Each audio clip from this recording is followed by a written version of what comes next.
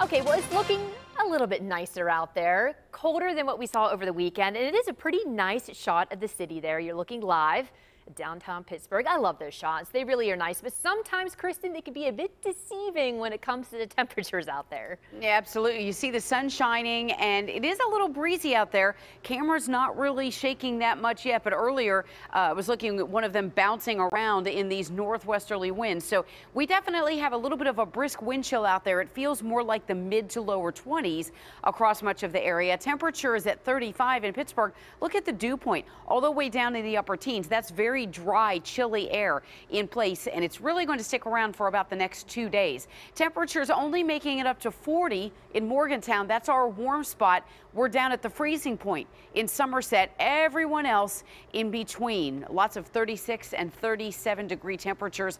That's almost 10 degrees below where we should be this time of year. And today and tomorrow we'll stay in that chilly mode with highs only making it up close to 40. Both days our normal high is 48. Then we're down into those upper 20s by the time we get to tomorrow morning. Radar's pretty quiet. We did have a couple of lake effect snow showers make their way down through the Laurels and then up just to the north of I-80 this morning. Most of this fetch of wind has kind of shifted.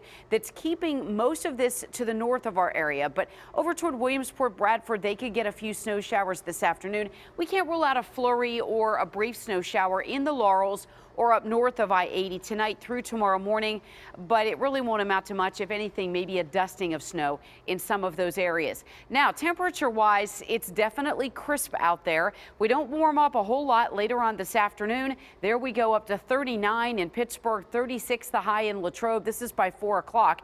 And then overnight tonight, the bottom falls out as skies remain clear. We may get a couple of lake effect snow flurries north of I-80.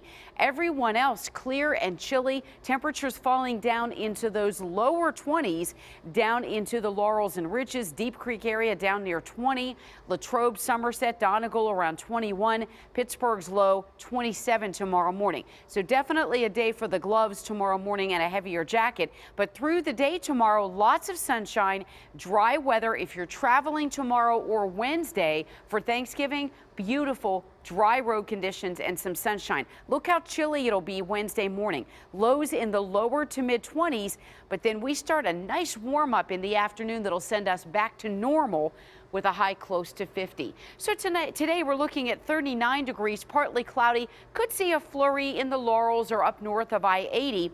Then as we head toward Tuesday, mostly sunny 38. Wednesday, the nicest day of the week. Mostly sunny 49. Great for holiday travel, or if you still have to rake some leaves, blow some leaves, maybe put up your holiday lights. Now Thanksgiving, the high will be 49. But as we head toward the rest of the holiday weekend, we are looking at a chance that we could see. Let me get on the right map there. There you go. Thanksgiving Day, we're looking at a chance you could see some rain showers Friday afternoon and evening. That could mean some rain-snow mix for Black Friday shoppers, but the rest of the weekend looks chilly and dry.